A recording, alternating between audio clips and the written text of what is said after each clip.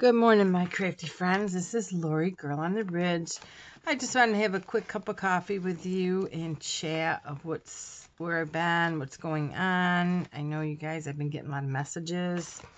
And if you followed us on live with Maggie and myself, I think it was 2 weeks, I don't know, a week ago, 2 weeks ago. My dad's been really sick. He's still in critical condition, so I've been to the hospital just about every day with family. And yeah, not a whole lot of time to create. So I do a lot of fussy cutting in the ICU unit when it's not too noisy. I just made some envelopes. I just wanted to tell you, first of all, thank you for all the lovely comments, concern, prayers. Very needed. And if any of you guys are going through something terrible like this, all I can tell you is try to stay focused.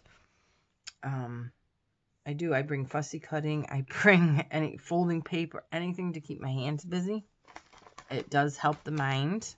It may be crooked. It may, I might throw it out after. I don't know. I might cut things off when I'm fussy cutting. But it does keep you focused. Because I know there's a lot of bad things going on right now. And a lot of people have sickness in their families. And it's part of life. And, it sucks. But we have to deal with it.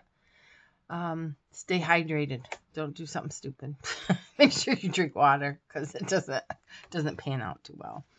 And try to eat, your basic stuff. I know, you're full of grief or your head is spinning because they're telling you, all these things. But hang in there. You're never alone. There's always somebody out there that's can hug you even if it's from across the country. So I'm really hopefully get back into crafting in a couple weeks. I can't wait to dive into Craftyville. My head's just not there yet. What else? Oh, I have some Happy Meals that I have to address that are beautiful from the two Lisas. Stamps I got from Christina Hill. I got to do them. There's a lot of things, and I just don't want you guys to think I just took off.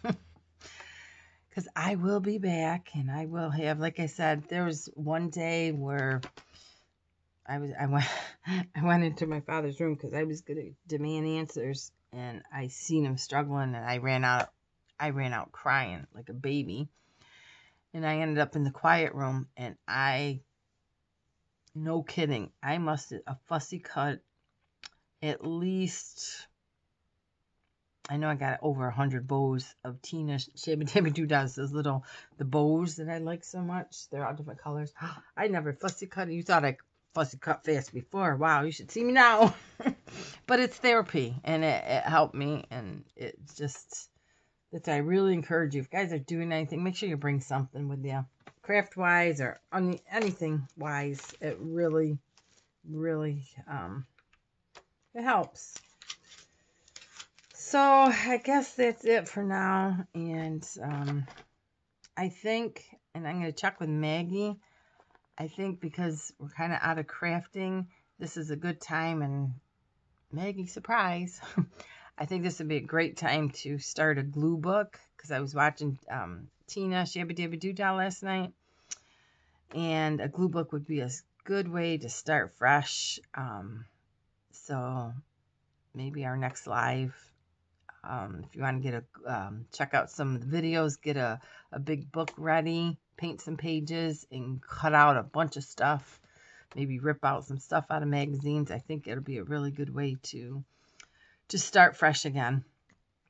So, guys, that's it. I got to run, and God bless you all. Thank you so much, and we'll be back. Bye.